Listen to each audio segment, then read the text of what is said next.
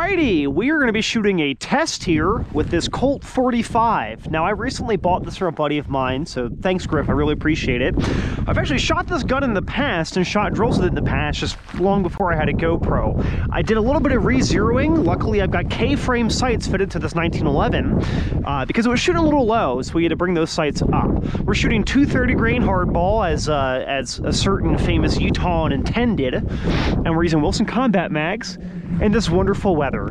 So we'll see how we do. I don't have a holster for this thing right now, so we're shooting from low ready here. We're gonna shoot our bottom B8, and I've got 9 rounds in the gun. We'll see how we do.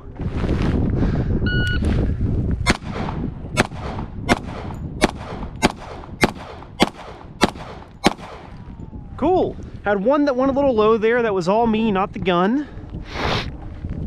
So our score here was -1, 2, 3, 4, 5, 6, 7.